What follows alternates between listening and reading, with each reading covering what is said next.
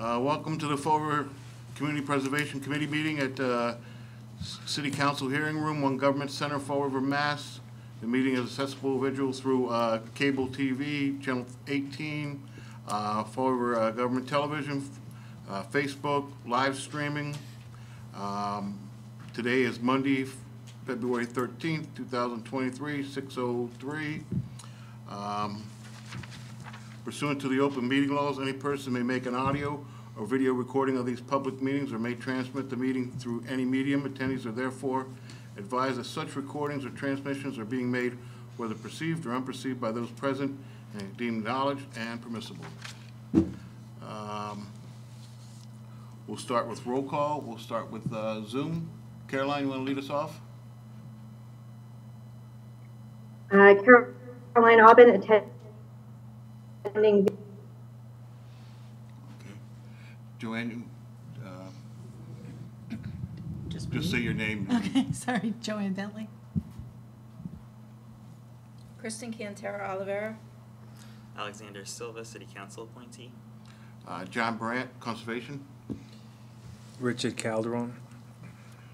Rick Mancini, Historic Commission, here. And we also have tonight Sandy Dennis as our administrative assistant. From the FRG TV side, we have Craig. We are missing Vic Ferreira tonight, and we're missing a member from Planning Department. Any citizen input? We have no citizen input. Can I have a motion for approval of the minutes from January 30th? I'll make a motion to approve the minutes of January 30th. I'll second. Motion and a second. We'll start with Caroline. Roll call vote. Yes. Joanne? I think maybe Oh, you weren't since here, so you I gotta wasn't abstain, here, yeah. I wasn't a member at that time, so I'll yes. abstain. Mm-hmm. Okay. Kristen Cantera Oliveira, yes. John Alexander. Brandt, yes? Alexander Silva, yes. Oh, thank you. Richard Calderon, yes. Rick Mancini, yes. Okay. Tonight is our funding hearing. Most of you guys out there have been here before. So what we'll do is we'll call you, this is mainly for like some of our new members here. We'll call the applicant up and they'll tell us about their project. So tonight we're going to be asking questions that are on the application. The application should have everything that we request, but this is a good time to ask questions about the bids, what's going to be, if when we get to grading part 1, 2, and 3, or if you don't want to fund it at all, how it would fall in your spectrum of voting. Then this is a good time to put something in, like when we get ready for our grant application, what, say it's a roof, start writing down what we want to put in the application that we're going to pay for covered under the grant. So just some things you can look at, take notes. First on the list is the North Burial Ground. Gate masonry pier restoration. They're looking for 93. Chris, you want to come up?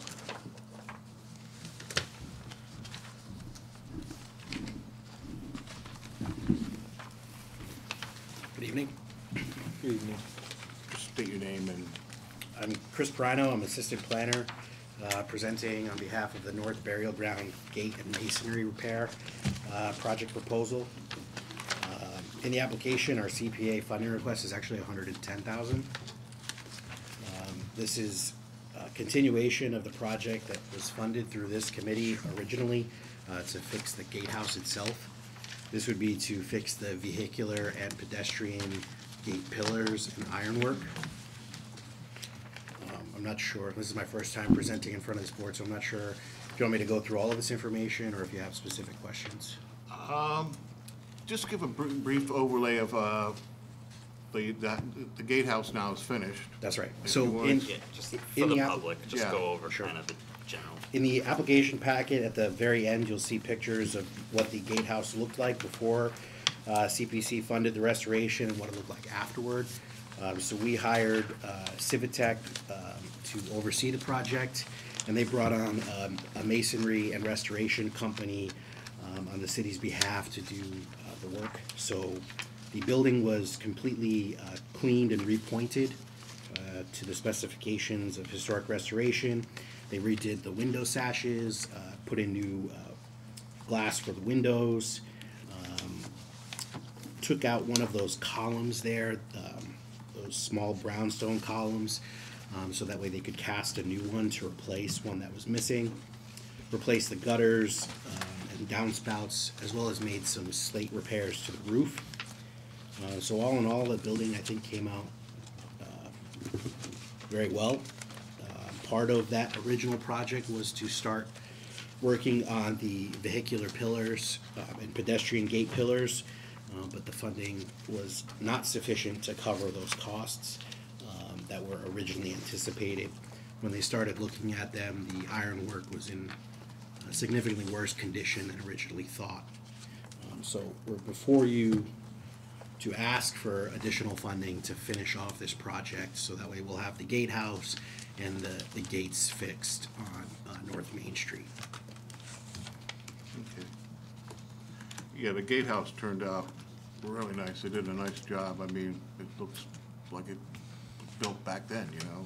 Yes. Are they using that for anything right now? We're not using it for anything. The inside hasn't been updated. It has certainly improved the aesthetic of the cemetery. Yeah. And we've seen a decrease in vandalism since we've done that work. Yeah. So it's been very helpful. This project will only help further that, because we'll actually have gates that we can shut and control access. So we're hopeful that we can secure funding for it. Okay. I don't have any questions. Caroline, do you have any questions you'd like to ask? I do not at this time. Okay. We'll just work our way down the board if we have any questions. No, I do not. So it is falling under the category of historic preservation. So did you get a letter of support from the Historical Commission? Because that's one of the requirements. Anything under historic preservation is supposed to have a letter of support from them. Because I don't see it in the packet, I just don't know if we have everything. I think there was one for the original application.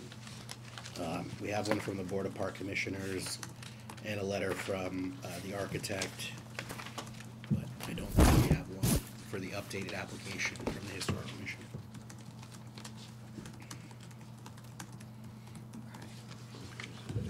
We can always add that. I mean, Yeah. it was on the last one, so. Technically, the wording could still count. Past ones, same project. If it Well, was it's not- supposed to have the gate, he said.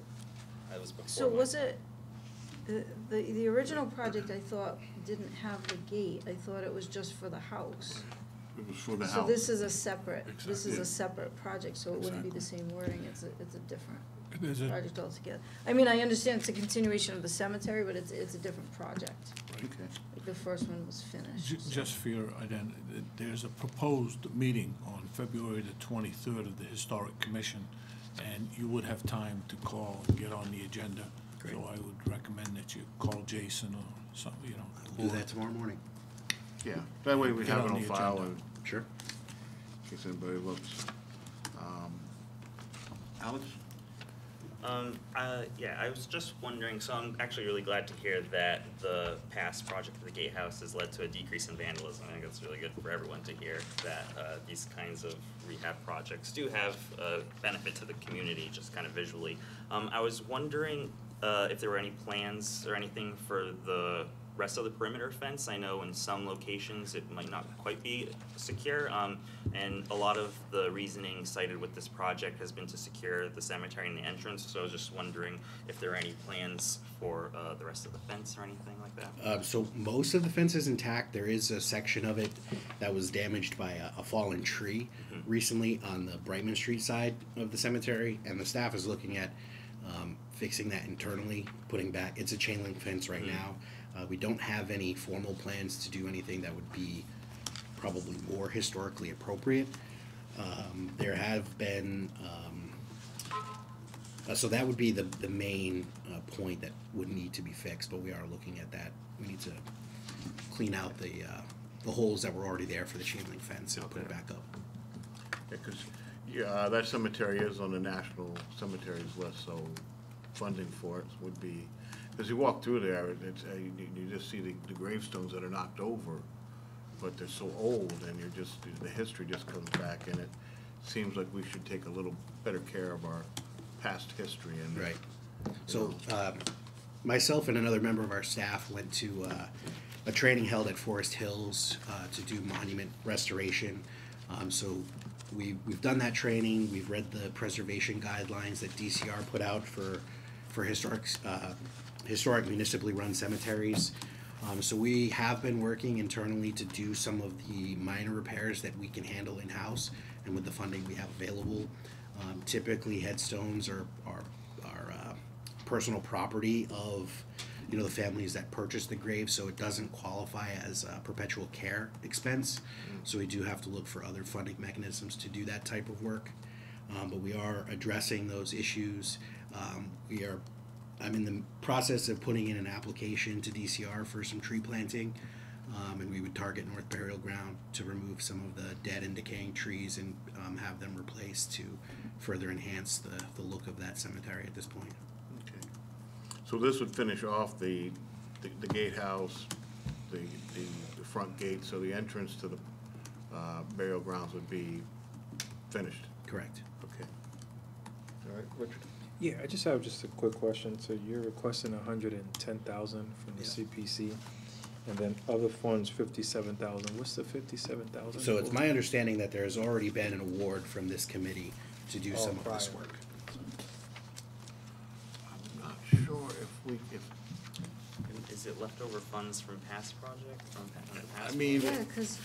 we really can't transfer it unless it's part of the gatehouse connected. I mean, if it's separate from, not connected, you know what I'm saying? Right. I It's don't a think we different can use project. it. Again, my understanding of, and I picked this up from another department and tried to gather as much information as I could. My understanding is that one of the projects that was in front of this board was for the gatehouse and some of the gate work, not just the gatehouse. When they went to do that gate work, there were significantly more problems with the gate than was originally anticipated. So one of the structures was struck by a vehicle, and we knew that had to be completely rebuilt.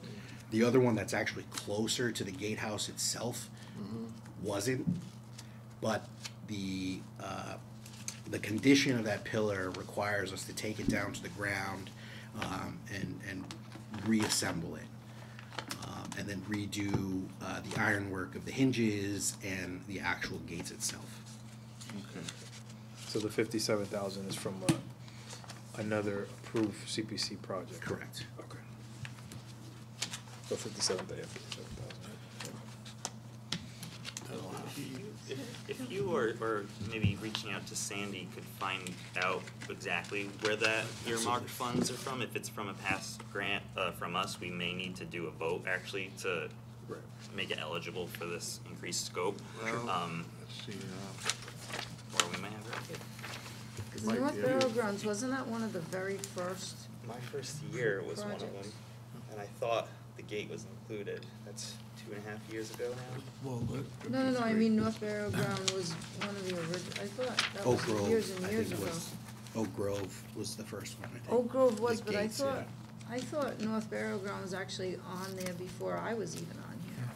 do you have that? You should have that documentation, Chris, and if it's over 2 years, it wouldn't qualify. we have, It wasn't always. we can 2 look, years. I mean, I don't think it was. it has North Burial Ground exterior repairs to gatehouse. But there could be more to that. We can look that up. Yeah. Just before deliberations, we Yeah. have that answer. So if it's not in there, you would want to add another 57 to your total? Yeah, if it's not there, yes. Okay. Because we just can't like transfer. Yeah, We'd have to- I'll check with Sandy, but like I said, the information I was given was that the original project Yeah. was the gate and part of the gatehouse and part of the gate. Yeah. It might, I'm just looking here, this is, we get from, I think the original award was for the gatehouse, and then if you're looking at the cemetery Yeah. from Main Street, the left-hand pillar was hit what by I a remember. vehicle, and it was always the intention to repair that that pillar and then reattach the gates. Yeah. So we brought the gates over to the cemetery. They tried to, rough it in on the existing pillar to the right nearest Yeah. the gatehouse.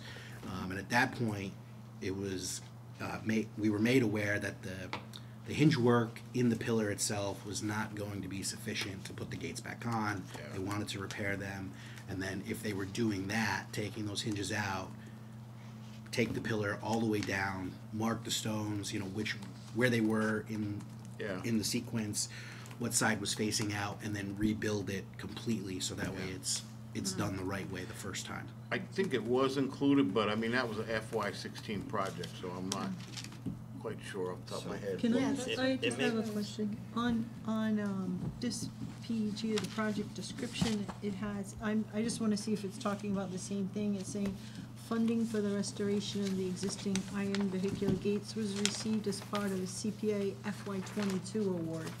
Is that what that 50, or is this a different award they're talking about? Well, they didn't start the project. I kept getting put behind, and then Chris got the project rolling. So it took It's easy to. 5 years to get this project going, so. It's easy to figure out, and if it's old enough, the funds might have already lapsed back into the account, so it would be Yeah. back into the available pool of monies, so if you change the grant amount, it would essentially be used for the same thing. Yeah. So we'll just double check that to make sure. Yeah, it's a technicality of where, Yeah.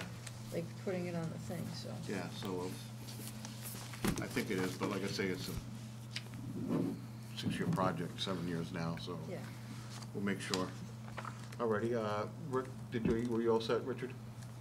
Yeah, no, I mean, I think to sum it up, and my colleagues will correct me if I'm wrong, if you can just get us that, if you can provide the board that information, I think it'll be helpful before deliberation, so that way, to Mr. Silva's point, I think we have to take a vote on it to add the additional 57,000, and Sure.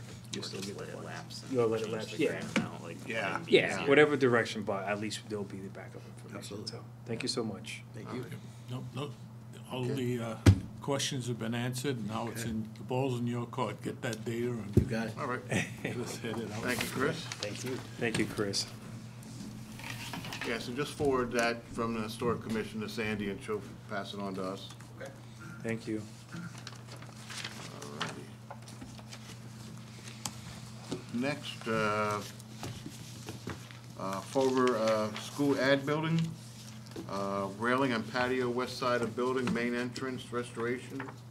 They're looking for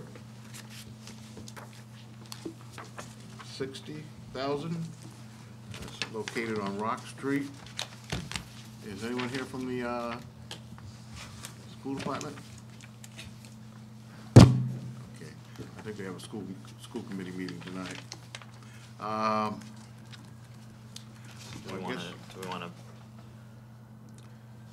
invite them to the next meeting after or before the private projects? Yeah, we can do that. I mean, I don't know if we have more questions, but Yeah, I I'm not assume sure they if the should. board has any questions on it, so what we'll do is can I have a motion to table this to the, what's the next one, February 25th? Fifth, is it? I'll make a motion to table it to the next CPC meeting so that they have a chance to be here. Okay. Why don't we take the two at one time? And then- Because they're next, the forward window replacements for 260,000, that's located on Rock Street too. So can I have a motion to take these two projects and put them on the agenda for February? Yep.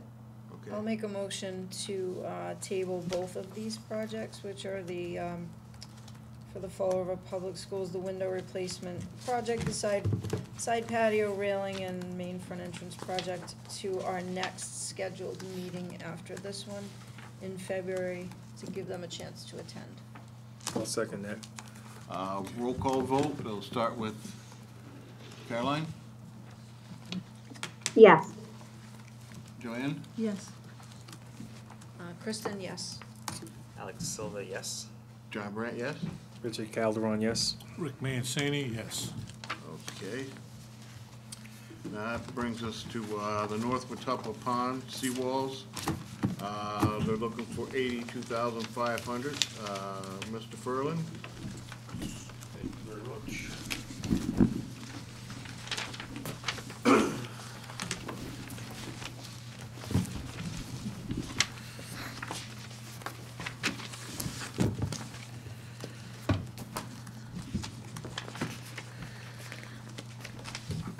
Thank you very much.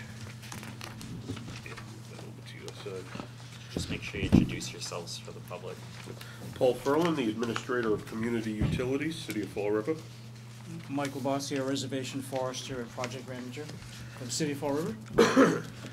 Excellent, thank you very much for hearing us tonight.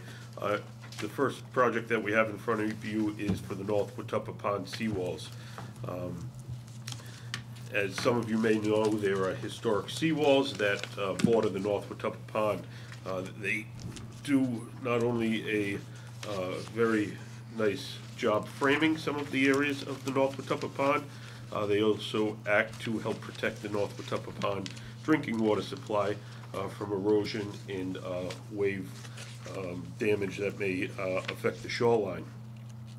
Some of these walls over the years have seen better days.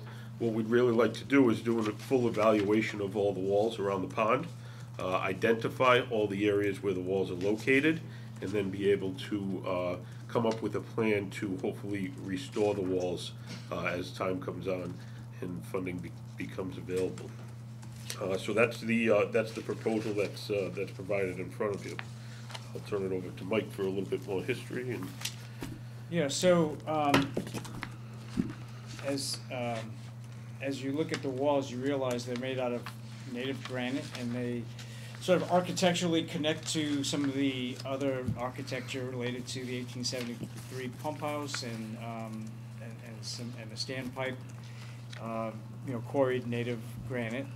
The Olmsted, Frederick Law Olmsted's firm did have a look at them in the 1890s, and some of the photographs that were provided actually came from the historic place in near Boston.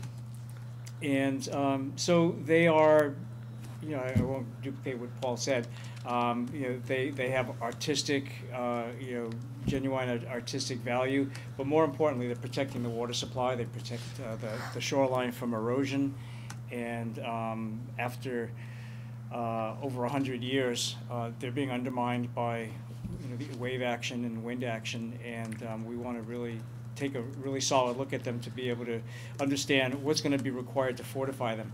In speaking to some engineers and others in this field, this is a really good time to find funding to do some of this work.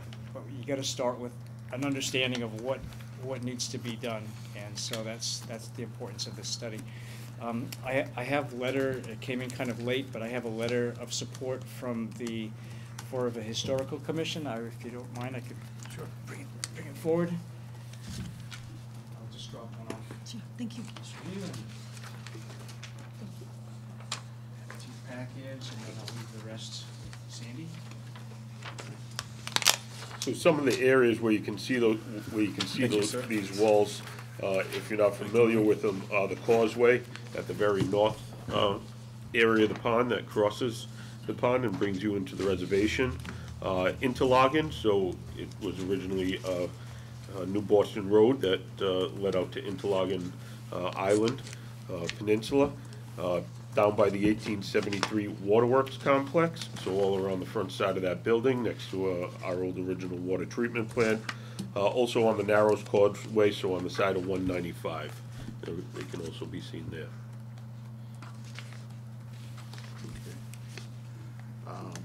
Just to let the committee know that, working with the water department at the state level, they consider our water department down here one of the best partners working with, because their applications are always kind of on point. So they always do present a good project. This has been before us before. Yes. We're not, not big on plans and studies because they end up on a shelf, but we do sometimes look at them as, now, say we fund this study, the next step for you would be to seek funding. This would help you get money from the federal government and state? Yeah, so essentially a project like this, we can put our best estimate forward if we were trying to seek funds to do the construction, but and you've seen this with other projects where projects have to come back and ask for additional funding or there's leftover funding. This would be able to give us more of a target of exactly where we want to, what we need for funding. It'll give us a sense of different agencies that we could reach out to for that type of funding. We're familiar with a lot of them, but there may be something, Olmsted has been brought up many times. If there is a direct relation with these walls, Olmsted could be a resource to be able to reach out to. So I think that's one thing that would that this study would help us do. And I definitely agree with your thought process of studies that just get done and sit on a shelf. Again, this is a drinking water supply, so this is kind of a two-pronged approach. It will help with the historical value, but then restoration of these will also help with protection of our water supply. So it's not going to be a study that just sits on the shelf. There's multiple other places that we will reach out for the funding for construction. Probably be a lot of small little projects, as funding becomes available, but this is kind of the first step for us to be able to move forward to see how that could be broken up. I know with the Quikasham Rail Trail, if we didn't do the study, they wouldn't have been able to get federal money. Correct. So it was a good study for us because we got the money to do the Quikasham Rail Trail, which is about to get finished. So Yep. sometimes it does end up being good. What kind of estimate do you think the project would cost? For restoration of all the Yeah. walls, I haven't even put a number on that. Yeah, and I don't have a number either, but one of the aspects of getting the study done, it really is to prioritize. There's several discrete wall sections. Some are in better condition than others, and part of that relates to where it is on the pond in relative to the predominant winds and how the waves work. So prioritizing, kind of triaging, how it should unroll, and then as you know, I mean, we really try to leverage funds.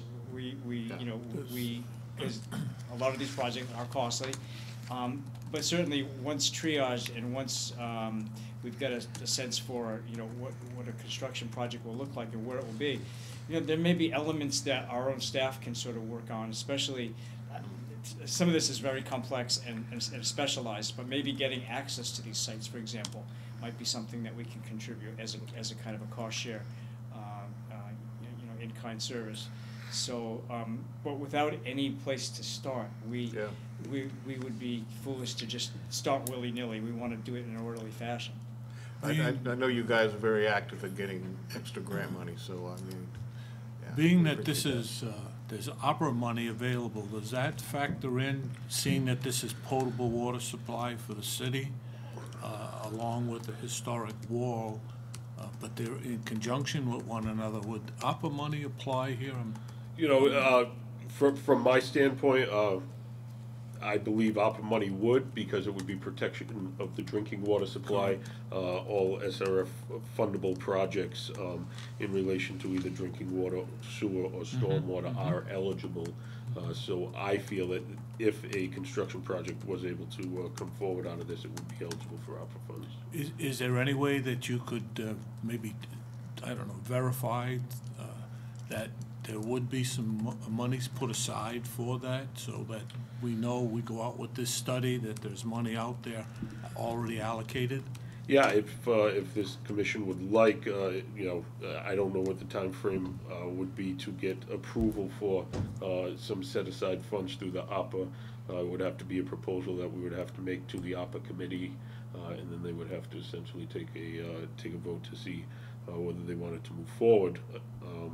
But we're more than willing to do that. I just don't know what the timeline would be with approval of this or. But would that not be a good idea to do and get some solid money backing prior to starting any work. You do want to get the commitment. So if you were to get the commitment now, Yep. that would greatly enhance this committee, this commission to go out and get you the funding for the study. That'd be great. But then we'd also have the knowledge that there is a commitment made by the city to fund the project, or a good portion of the project. Yeah, definitely, I will put together a proposal and submit it to the ARPA committee. So, I got a couple questions.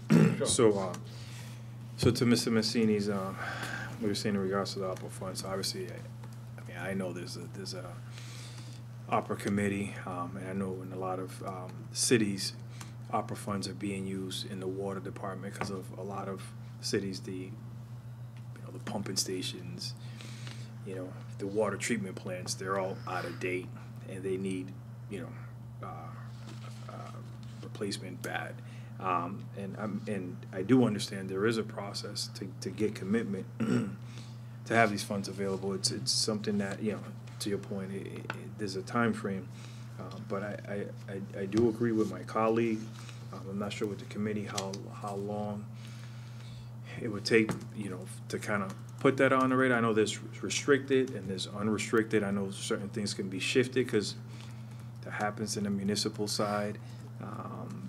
But I'm definitely for the project, but I would definitely will love to see that a commitment from on the city with the opera funds, for this type of project. I know you don't know what the cost is going to be until we go through the study. So we have to go through the study in order to figure out, okay, is this going to be 200,000 or is it going to be 1.2? Is it going to be 2.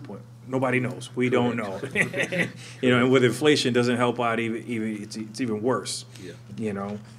But I'm in agreement with Mr. Mancini as far as if you gentlemen can put something in place and see if they can take a vote on it, that would be very, very helpful. Yeah, no, definitely, with the ARPA funds, the city has been generous to the water department. We are doing main replacement and other projects. Right.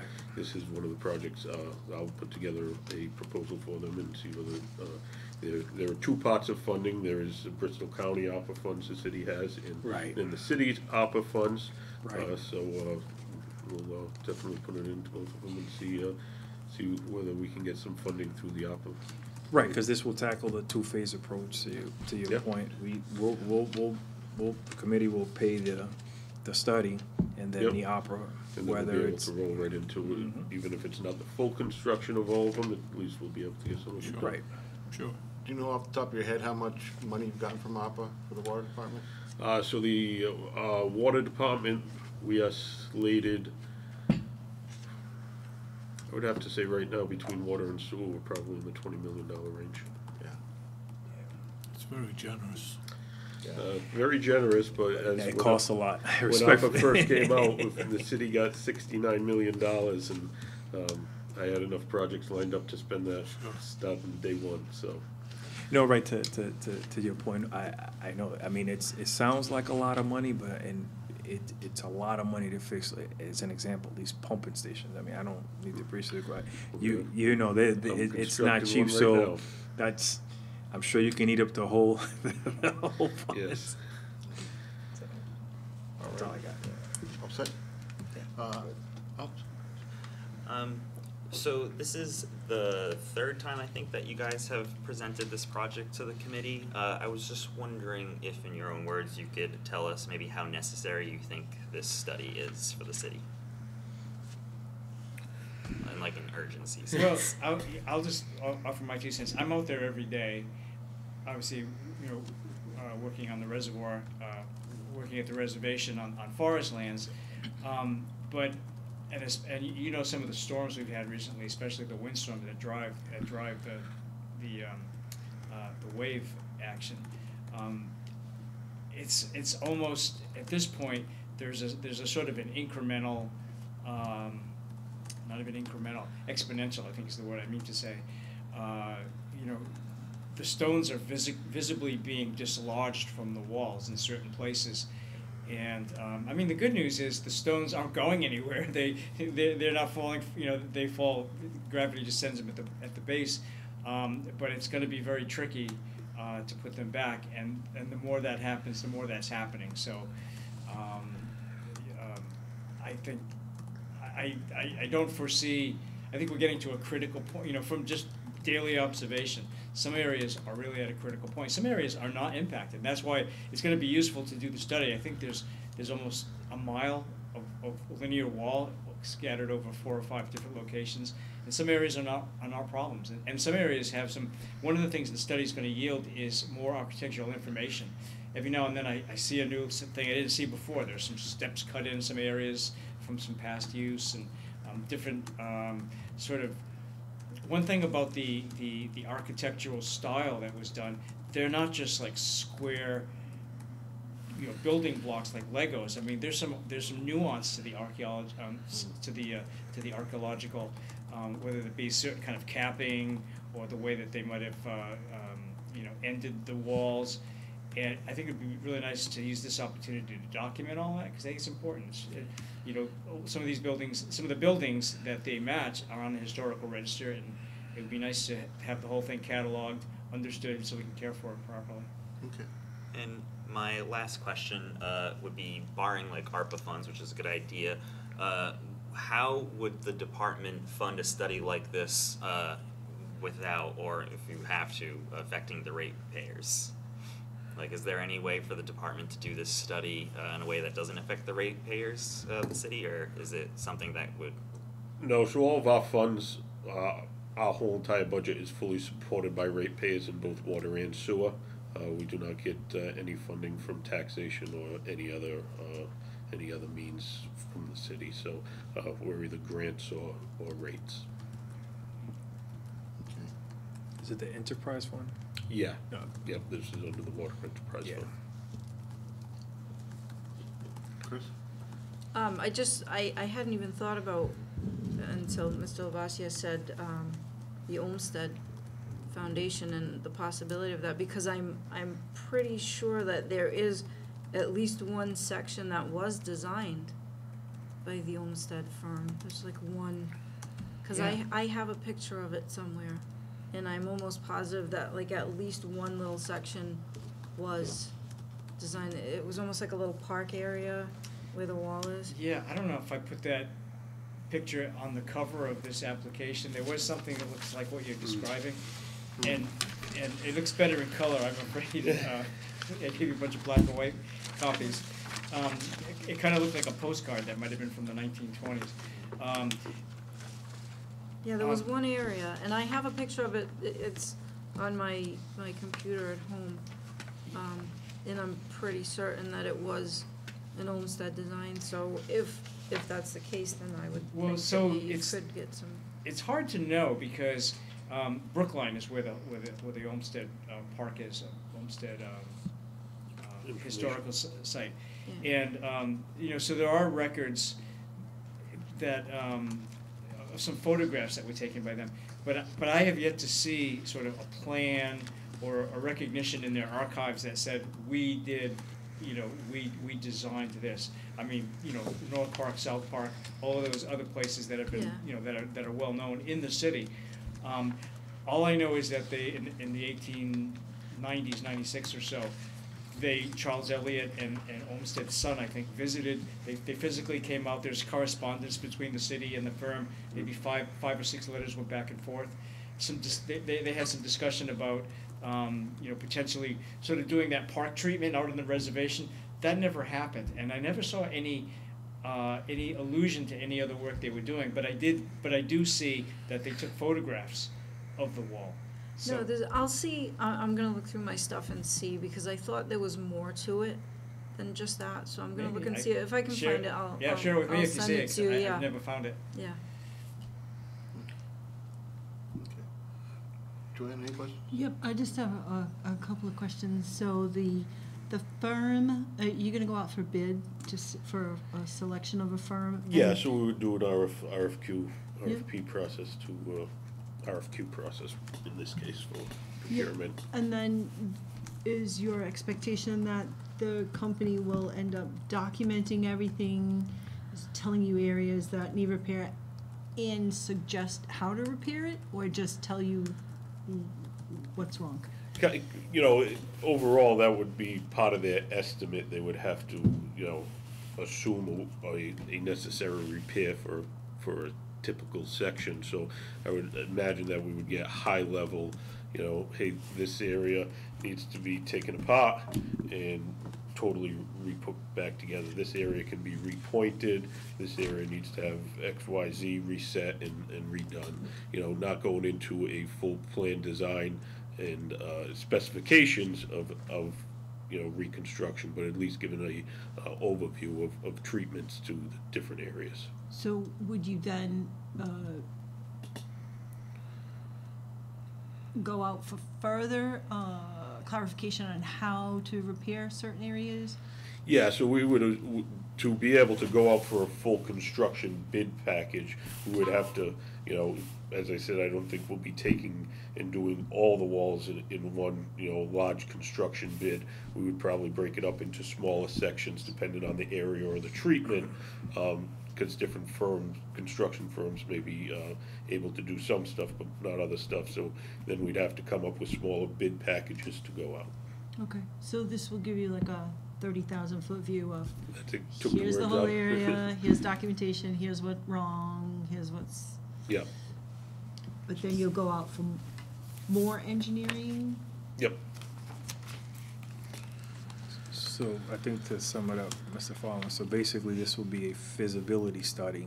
In the feasibility study, it'll give you a blueprint as to exactly what's going on and what needs to happen, and then the city, at that same point in time, can break it out in phases depending upon how much the construction is, depending upon the type of construction. Yep. Then there'll be different bid packages, because they'll be in a phase approach, right? Yeah, that's my overall plan for the Okay. project. I just, if you would, there were two phrases in here that kind of address that. One is that, you know, they're gonna prepare a scope of work, for further investigation and recommended repairs. But the second one, which kind of struck me, prepare a preliminary order of magnitude opinion of probable construction costs for the scope of the work. So that, while that doesn't nail cost, you know, the engineering approach, order of magnitude, I think that's what I'm personally interested in, sorting out. Yeah. There are some things that, like I was mentioning, in terms of prioritizing, there's prioritizing, like what things are urgently needed before like more loss happens, and being able to do that with comprehensively. You know, the areas I can see aren't all the areas that there are. There are areas I can't see. So, you know, I'm kind of assuming what they don't do by, you know, on the ground, maybe they do with drone, or maybe they do from a watercraft. But there's a level of thoroughness that we can't do, and we don't have the expertise or necessarily the means. I have another question too. So with the feasibility study,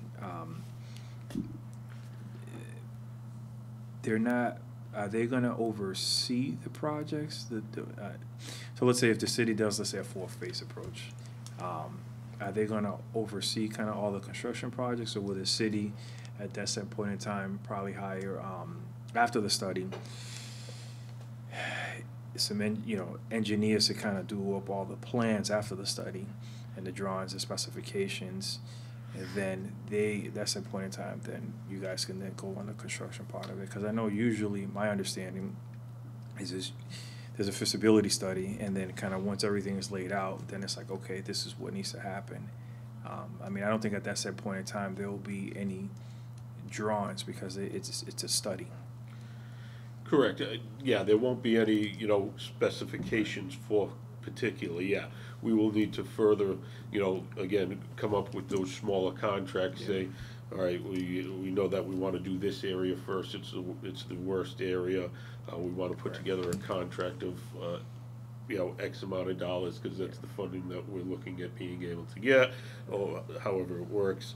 And then we'll go out for specific plans and specifications in relation to that contract. So the RFQ process will probably have the availability to use the whoever does the, you know, the original plan, or potentially we could go out for RFQ for a new firm. But they would come in, they would do full plans and specifications for that one particular project. They would typically, on our projects, they assist us through the bidding process to procure a contractor, and then we have another, either their firm or somebody overseeing the construction during the project. Carolina, did you have any questions?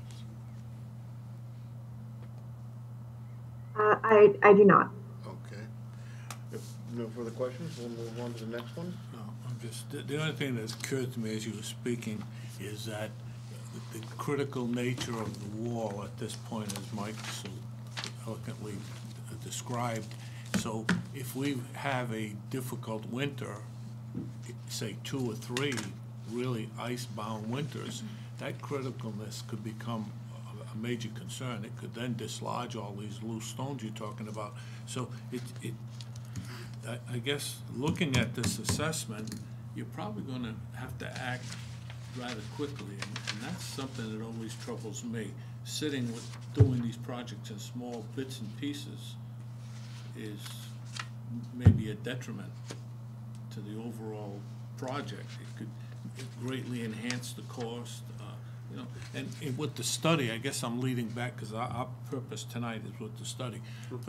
But we grant funding for the study. You do the study. The study is 2023.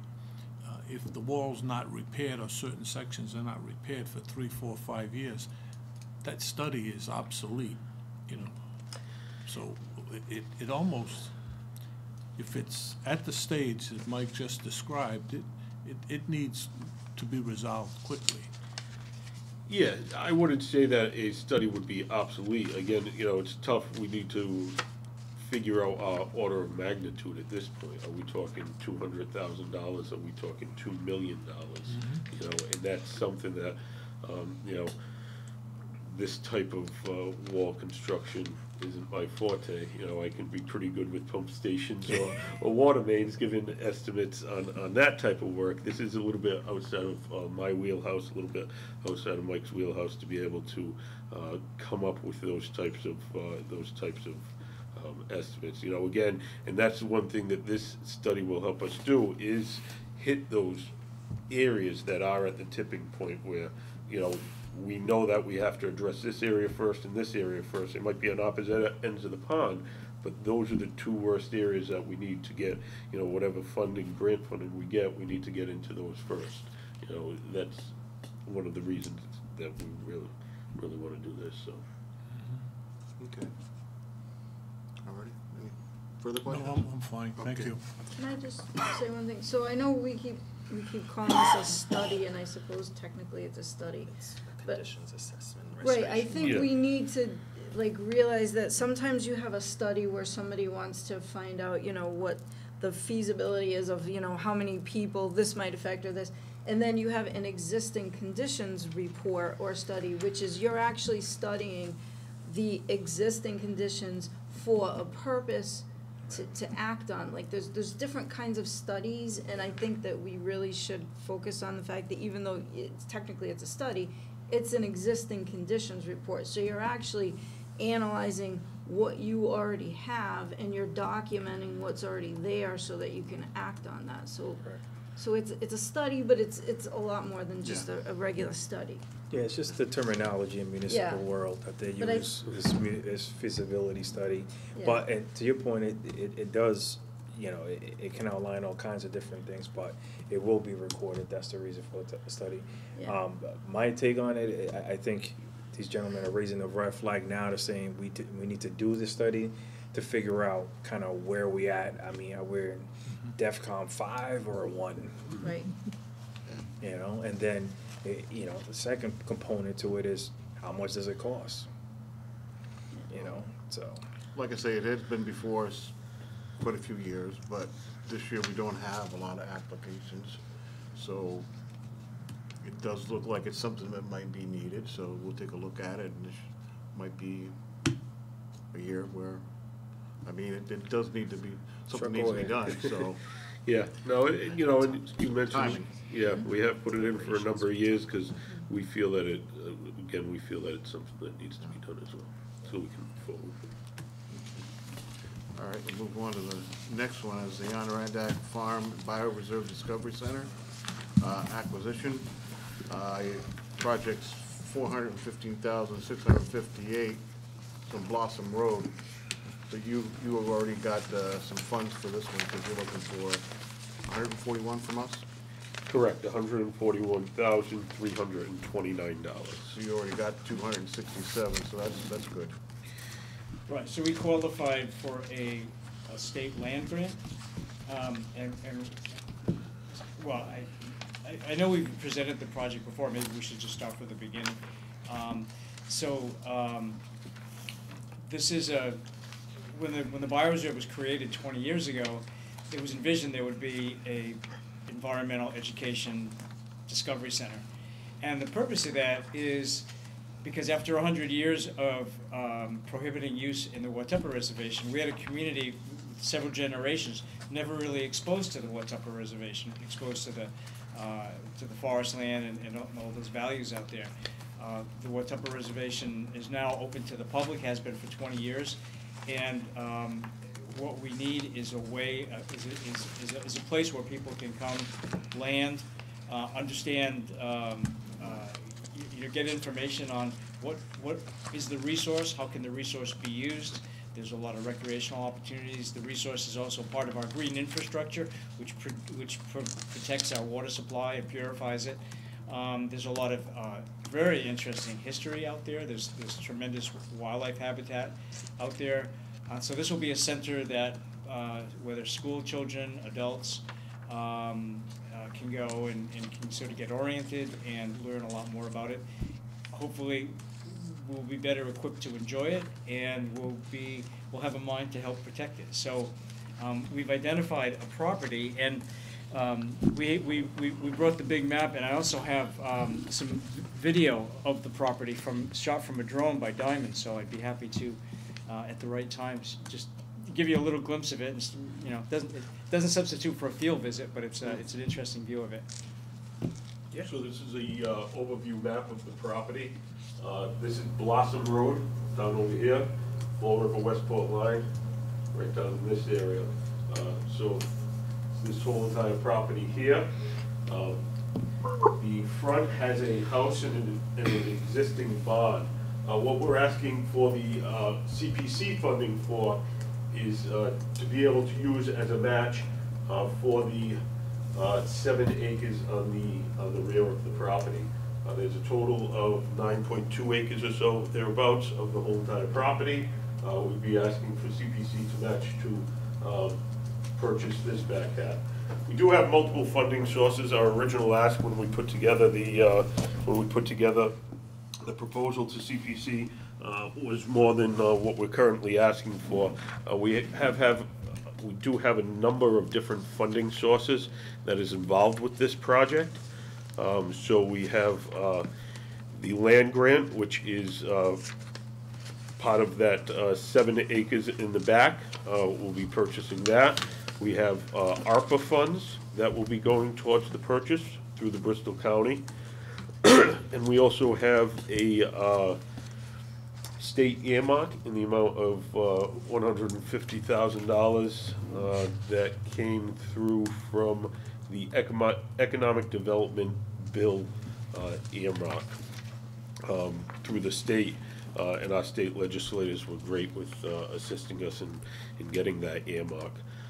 For the actual construction, we also have ARPA funds that we're planning on using for renovation and repurposing of the structures that are on the site. Great. So I was like, can we see the video? yeah, so Yes, sir. I've got 3 different clips. This first one, and again, I'll thank Paul Bodine and the student whose name is escaping me, but from Diamond. They shot a video 2 years ago. This project, of course, was not ready for prime time, but we presented it a couple of years ago. They shot a great video. Who knows what happened to that video? I didn't mean to interrupt. I apologize. Can the public see that too? Or? Oh, I think. I'm not sure. So that way they Does can Alex have kinda- Alex, We you don't know? have a camera going. Oh, okay. Well, I think he's picking it up right It through the might be right laptop. in. Oh, it's being recorded, thank you. Great. So, so the first shot you saw was the drone at street level, the farmhouse at, you know, the curb view of the farmhouse and the barn, and then it kind of went down to along the fields. If I can grab another one. The second shot, the second one you will see is a shot of the agricultural land, and this is now you're at you're on the farm lane, which kind of goes from the front of the property down to the pond. This consists of, it's 7 acres of agricultural land, and it's actually divided up very neatly into 7 fields. It includes a historic cemetery. Oh, and by the way, while you're looking at that, this is the, I do have a letter of support from a new letter of support from the Historic Commission. Historic Commission. I'm getting distracted because there's a different letter on the top. There's also a couple of support letters that came in late from our Bioreserve partner and from Mass Audubon, who expressed an interest in partnering with us to do educational programming. So I apologize, it's not, we don't usually submit these things late, but they kind of came in late. Thank you, sir. Might as well have it for your packets. Thank you, Mike. Now, on the agricultural end, are you gonna keep it that way, like, say, Bristol Aggie, are they gonna come and use it? Yeah, so we've kind of talked to a couple of different partners already to see, and we've gotten some interest. As we move further on the project, we'll see how it pans out, but some of them that we've talked to is Diamond with a farm-to-table type program, being able to use the site. BCC, the sustainability program.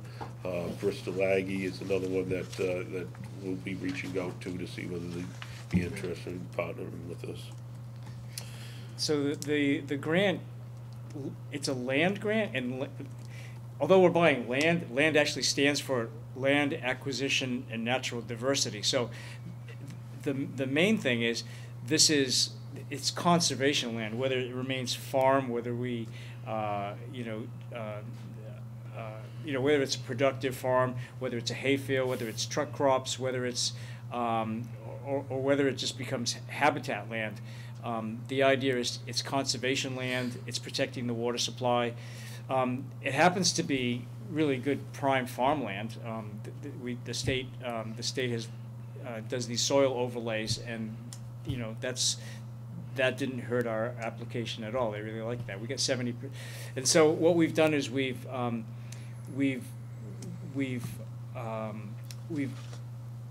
isolated the farmland portion for this grant so that we could specifically maximize our, leveraging power from the state, and that's why we get so much from the state, because they saw the value of that, of the land as conservation land. The last. Let's see. What's gonna happen with the cemetery? So we had a private firm, public archaeological lab, just did a study. They did a Form E, and they submitted it to Mass Historical. The idea is to just preserve it in its state. We're not going to do anything with it other than perhaps maintain it. Yep. I think that would be ideal. They've identified 16 different burials there, which was a surprise. There's 3 with really nice readable headstones, and there's 13 that have head and foot stones, but they're primitive stone. They don't really have any. Is it like further in the land, or is it? If you go Because I know back on just a little bit, Blossom Road, there's show the one headstones. on the left before you get to Adirondack Farms. There's like, Yeah, it's so not that one, right? Can you see those? Can you see the stones? Yeah. Oh wow. So they're really almost water view burials. Oh wow. And they're surrounded by a stone wall. Yeah. And the owners, the previous owners lived there for 40 years, and they really took care of it. And part of what is nice about this project, and we looked at 15 different sites, but part of what's nice about this project is these owners had an impulse to do education, and they had a petting farm there, which is a really odd thing. I went to it. I took my nieces and nephew there when they were little. It was a great place. Yeah, Yeah, and so in a way, and I'm not gonna go to the last video because it's similar to this. The last video just shows more of the pond, but this, just the unusual and fortunate happenstance that we could identify a property. You know, part of land conservation is just having the opportunity. You know, if we would have gone 30 years ago, they raised a family here. This wouldn't have been available, but it is available. It's the only privately owned parcel around the shoreline that actually has a view of the water. And what's really interesting is that I just discovered this week, based on these drone shots. This property actually aligns with the Waterworks building and with the stand tower. I don't quite have it here in this shot. And you know, most people won't be seeing it from a drone, they'll be on the ground, but it's just interesting that you can see the other side, you can see, anyway, I don't have control over what I'm doing here. But, yeah, so I don't know, do you have? Yeah, so the land doesn't go all the way, it's depicted by the red line on that. The land that abuts the pond directly is owned by the power company. That's something that we're working with them potentially to be able to gain that land added to this piece. Some of the other partners that we've worked with on this project, that, you know, naturally part of the bioreserve, some of our partners out there, trustees of the reservation, they're always big supporters. Mike's taken them for a couple of walks on this property already to acquaint them with the property, the BCC Sustainability Program, Mass Autobahn, Narragansett Bay Estuary Program. I don't know if the committee is aware, though, Appalachian Mountain Club has now partnered with the Bioreserve, and they're doing guided walking tours out there.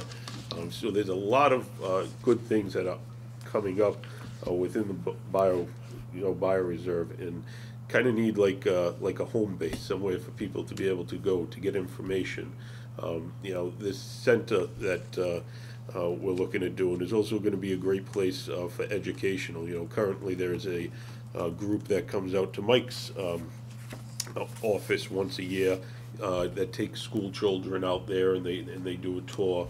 This will be a place where they'll be able to have you know, educational rooms and different exhibits in the building and stuff like that. So, you know, I think down the road, I think this is really going to be a really nice spot. You know, you go to a lot of these other areas, whether it be, you know, I just you know, came through New Hampshire this weekend, and you go by, you know, all the different national forest places that are up there that have the visitor centers with the educational areas and stuff like that.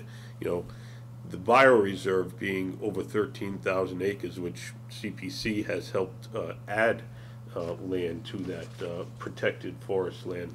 You know, this is really something that a lot of people don't know that we have in our backyard. You know, but we really need to promote it more, I think. You know, so I think this will help us do that. Yeah, I think this would be a good center to have all the information there, trails, everything. Yep. You know, because it is, so we've partnered up on, how many acres have we done so far? I don't know in acres. We've probably just about 100 in 5 or 6 different projects. Yeah. And this is quite a good value because again, we're bringing 70% from the state. So, and I mean, we're frugal like you guys are. We're trying to find money outside the community to leverage these funds because we really value these funds. This has really enabled us to do land conservation that we would never been able to do without with the CPA. So, if there's state grants that complement, or even other funds, that's we will always do that. But you're asking $141,000 for a project that's over 400,000. So I think we appreciate that. This is a good value. It is. And we will be, as we have with other CPA projects, we will have a conservation restriction that'll be recorded, held by a third party, conservation group that will have all the conservation values spelled out, why we're protecting it. And then they will have the enforcement duty every year. In fact, I just got a letter from the Buzzards Bay Coalition that holds a couple of our restrictions, that they go out there every year, they do an on-site inspection, they fill out a form, they file it. And so if anything was to be amiss, you know, they would first of all notify us, but they also have legal authority to take action. And I can't imagine what that would be, because I mean, our mission is pretty much aligned with the conservation of these properties, but that isn't always the case with other owners. But it's the best. A conservation restriction is sort of the best conservation assurance in the land. There's no better way to assure that a property, you know, where your money goes here will be in perpetuity.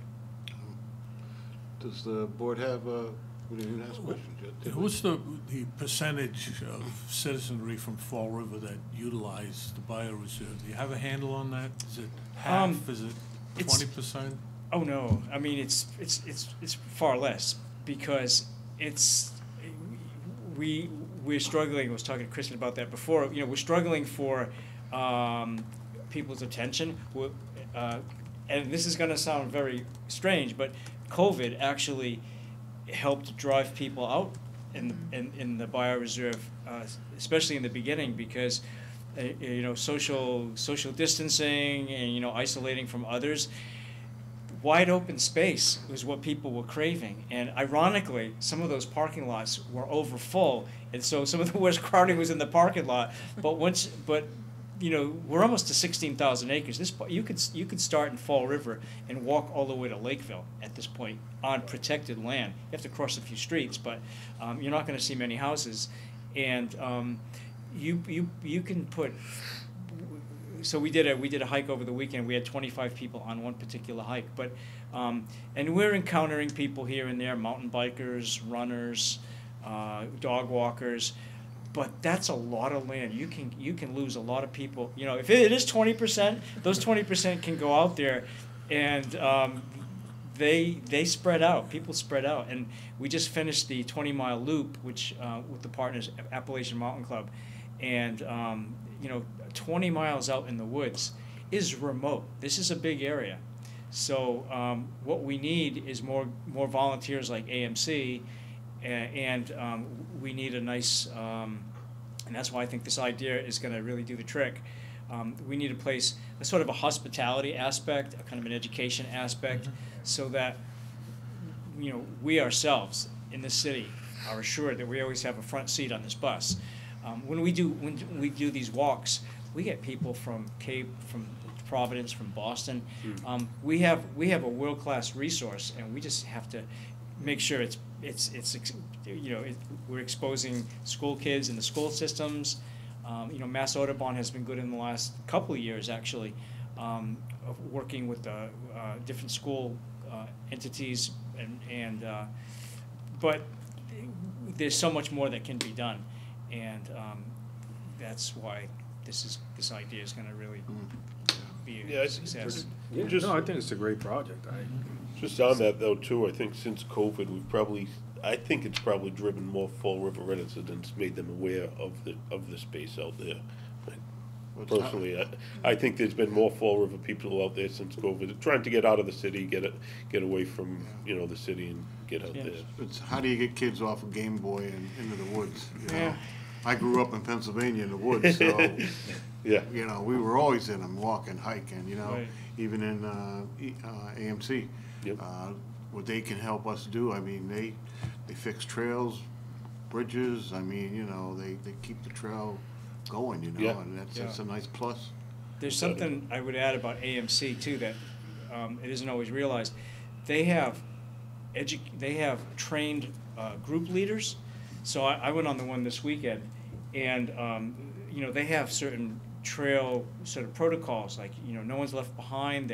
They'll do a hike with a sweep person so that we don't lose a person, and they're teaching trailmanship and different things that can translate to, let's say we get locals coming out there, but then they want to go up to the White Mountains. Well, we've marked our trail and the AMC guides are actually, whether it's Leave No Trace or some of the other programs that they're affiliated with, our residents will be exposed to these, good trail, say behaviors, but Etiquette.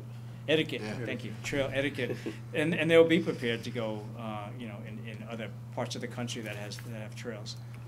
And I think that'll help out with tourism too. Yeah. Another milestone for the city. It which really I think will. I think it's great. Yeah, that was Put it. us on the map.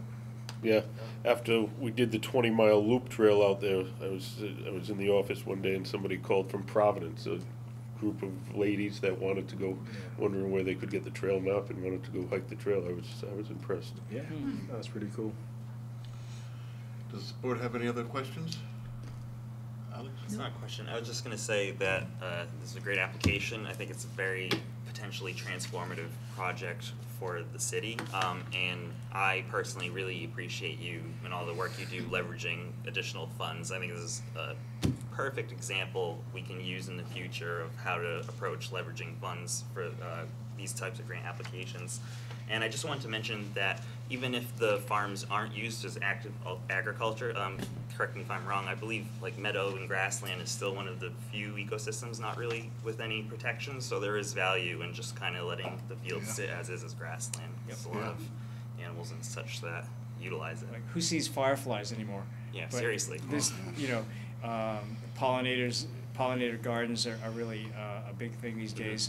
They actually kept bees, and there's still beehives there. So, yeah, I think we're gonna be seeking at some point community input for different ideas, because we never claim to know them all, and we're always surprised of what's out there. So, Yeah. especially close proximity of meadows to water. You've sort of and woods. You're triangulating different habitats, and a lot of species, cross habitats, and so it's going to be an exciting project. Sounds good. And I do appreciate you answering all the other questions, because, people looking at it, watching it on TV, they don't know what's going on, they're like, oh, there's a study for $82,000 gonna sit on a shelf. When they hear how it's gonna be put together, why it needs to be done, it makes our job easier too, if Yeah. we do approve the project, how, we can No. answer it. Yeah, without a doubt.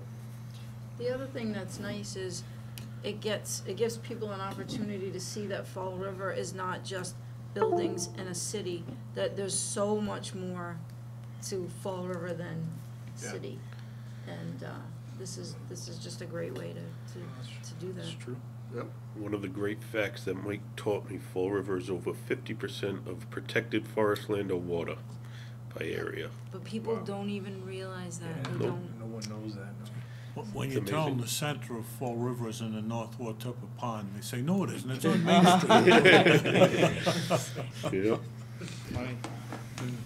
Yeah. So we get some educating to do. Yeah. Thank you. Excellent. Thank you. Thank you all. Thank you, Appreciate Thank it. you so much Have a for great the night. Thank you. presentation, guys. No Thank you. problem. Alrighty, so that, for the funding hearing round is done. The only new business, we did send out, a letter to everybody that, needed extensions. I think we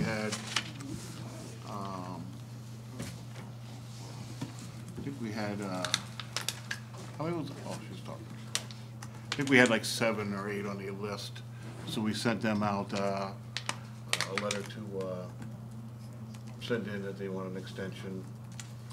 Some projects are now just getting people to do like brick work, and they've been waiting for years, so I said, just put an extension in, I understand, but you gotta put that in for we know what's going on, so. Could we just get that list so we know which ones? Yeah, I got it here somewhere.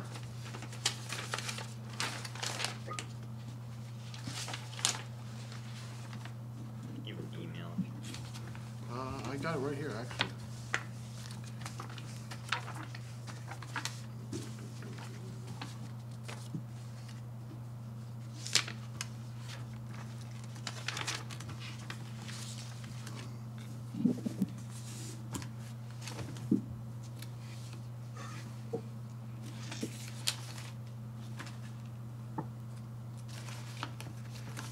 be on the bottom.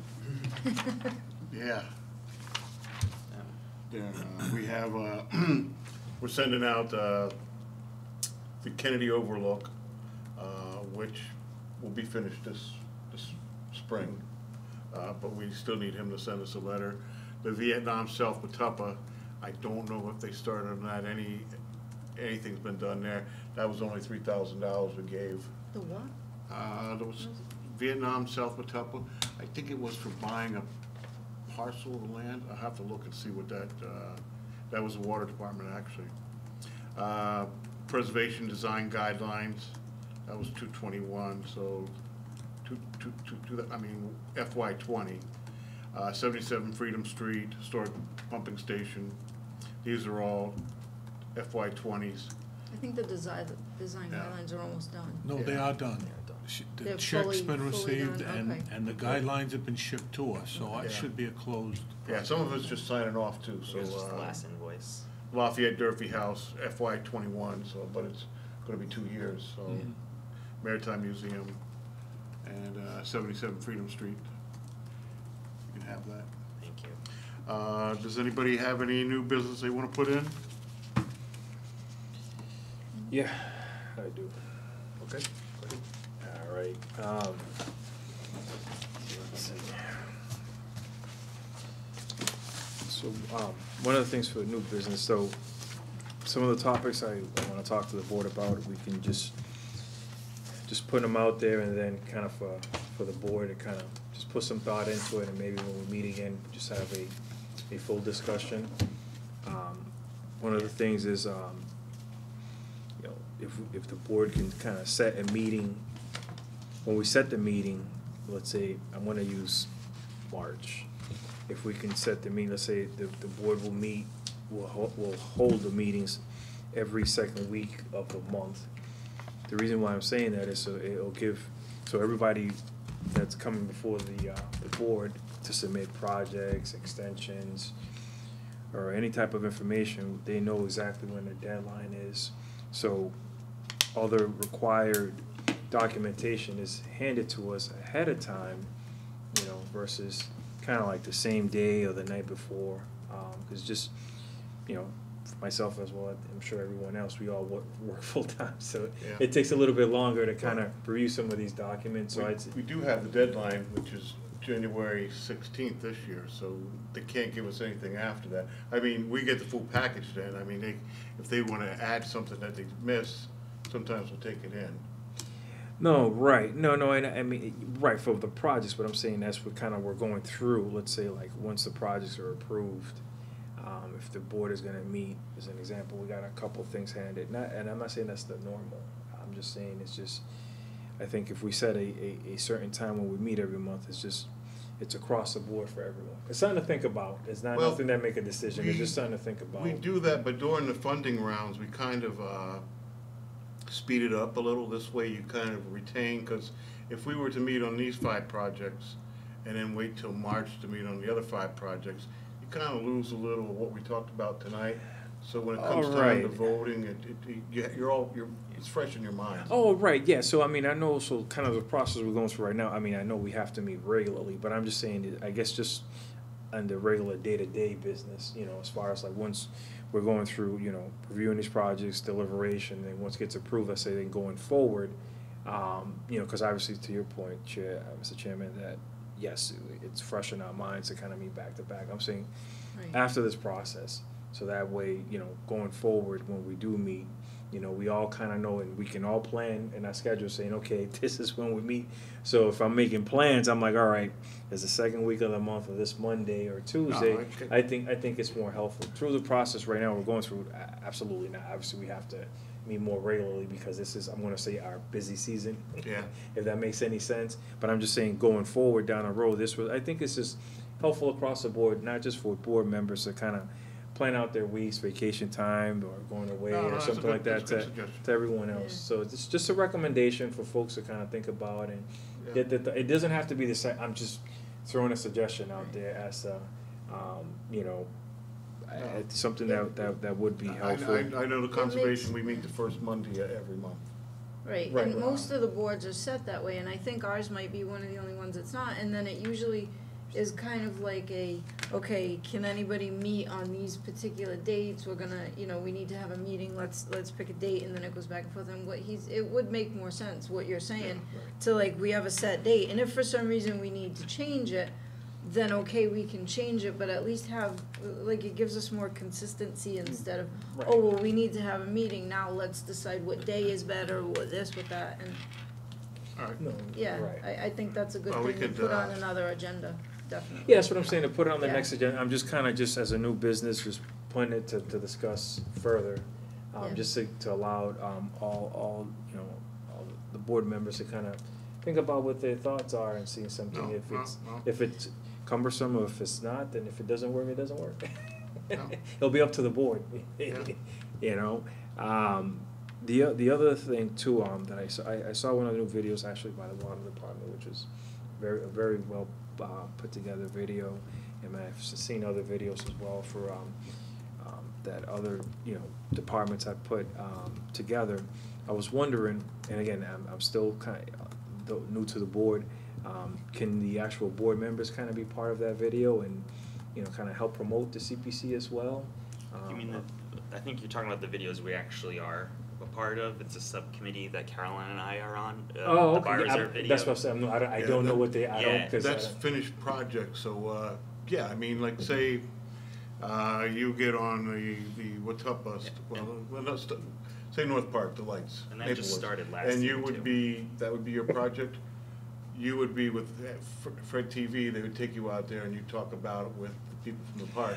Oh, So that's right, but how- with the one with, right, but I'm saying the one, let's say with the one, the water department did, it was just kind of more of,